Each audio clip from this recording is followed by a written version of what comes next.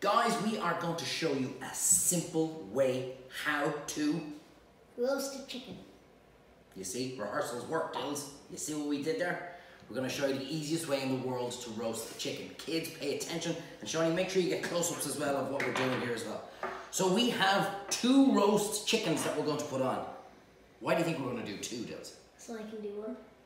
Well, yeah, so you can do 1 and show the guys that the kids can do it too. Our hands are clean and our hands are washed as well. Why else? So we don't have to cook tomorrow. Exactly. So it's going to use up, if I was to put 1 on that tray, it's the exact same thing. The oven's on anyway. So roast 2. Perfect for a Sunday lunch or a dinner or something like that. And then the next one that you have, and that's cool, chicken sandwiches, you've got your chicken salads, you got 1,000,001 different things you can do with it. So it's about using your head. Very, very simple. So here's what we're going to do, guys. Watch and pay attention. Put your hand over the board here just in case, because I think we all know how capable Dills is of spilling things. So only use 1 hand, right? So we're going to put a little bit of olive oil, and you don't need a huge amount. You're talking basically a teaspoon. Okay, what do we do, Dills? Yeah, all around. Get in nice and close there, Shawnee, look. So look, that's what we're doing. That was a tiny piece, and we've only used 1 hand, so we've always got 1 clean hand, right? That was a tiny, you don't need to stuff it with loads of butter or put loads of oil on it. About a teaspoon, enough to massage it all over. Over and wash the hands, Dills. Have you got yours done?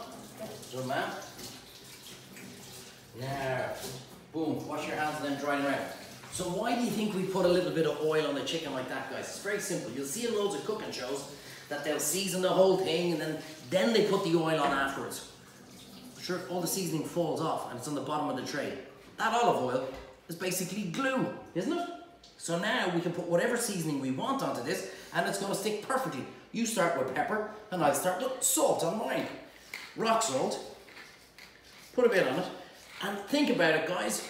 You don't need to be putting in the olive oil to get the skin nice and crispy. Chicken skin is going to crispen up anyway. It's fatty. It's going to crispen up anyway. So you don't need to be putting in loads of oil and butter.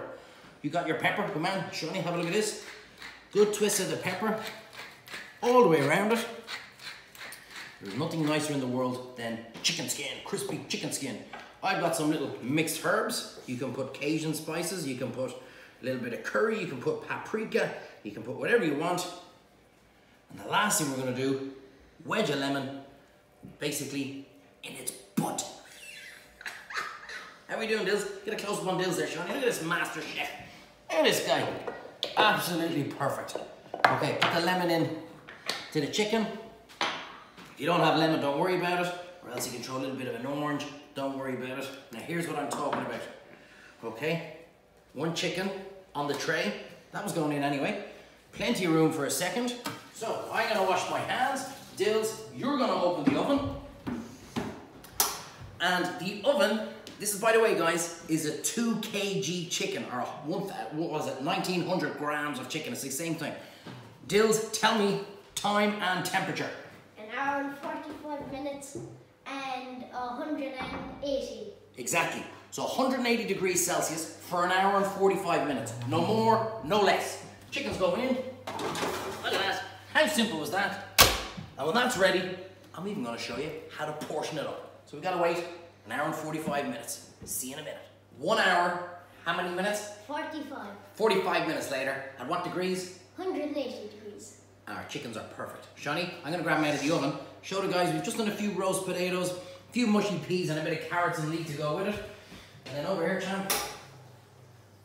Now, I'll take out 2 of the most absolute perfect chicken.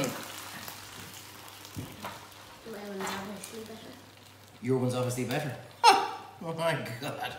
You see how simple that was. That's 1 minute we prepared it and the oven did the rest of the work. Now normally I would let that rest for about 10-15 minutes, right? But because I want to show you how to portion it, we're going to take it out and we're going to do it straight away. So there'll be a bit of a juice going all over the place, but that's fine, Dills, isn't it? Where is my El Forco? Turn off oven.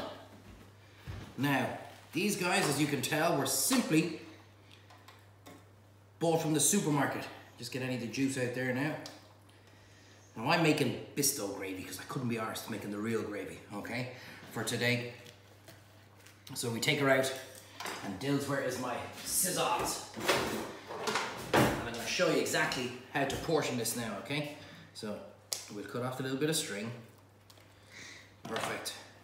Now that one we're gonna let cool. That's for the sandwiches, that's for the salads, that's for that kind of stuff tomorrow and the next day. And of course we have a little bit of grape juice. We're gonna do this family style, guys. Look, so we're gonna bring all those dishes down to the table and everybody can help themselves. Dills, pay attention. Right, so look, we go straight into the side here.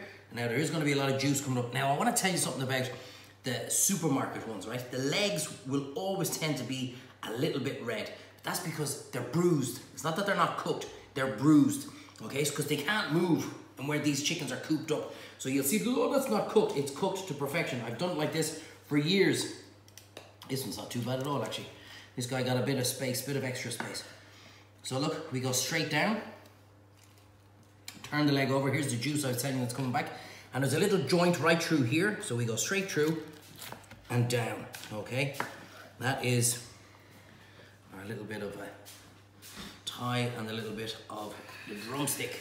So we do the exact same on this one. Straight down, pull it out, pull it out. I'll turn it around here so you can see. And we go straight in, 45-degree angle, straight down, turn it over, and right through the thigh and the drumstick joint. Perfect. So we've now already made 4 portions out of that chicken. A drumstick for the smaller kids, and a thigh for the bigger kids. Now, watch this. Here's the breastbone right there. So come about 1 inch like that, right? And go slice it, and a little bit of power, straight through. Now we have another, look at that, for a beautiful portion like that. Simple. I do it again on the other side. There's the breastbone. So come down about 1 inch or so, and whoever gets this is the best portion, I think, because they get the chicken wing with it. Straight down, a little bit of power. And we'll go straight through. Chicken bones are very soft and very brittle, so they're easy to cut. There we are. Another beautiful portion. And then the last one, we come straight down. Look at that. Really simple. Straight down the thigh or the breastbone. And just pull it out. Pull it out. Look at that. Another beautiful portion here. There's Mom sneezing in the background. Going all over the table. Well, then do your job and get a bit of, look at that, another little portion, like so. And then, hang on, I told you, see, if you let that rest for 10 minutes, you won't get this juice. Last portion, right down the collarbone. What's wrong with you, Shani? Sounds as if you're dying over there. Okay, straight down. And the great thing is, guys, keep that carcass and pick away from it, or make a lovely chicken stock out of it.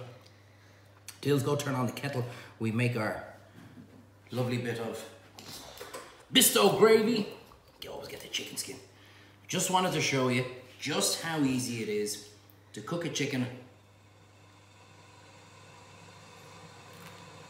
1 minute to prepare it, 1 hour and 45 minutes in the oven, 180 degrees, take it out, and that is your simple roast chicken. Do it tonight for Mother's Day, guys. She'll love it. See you later for all the videos. Say hello. Goodbye from me and goodbye from him. There you go. See you later.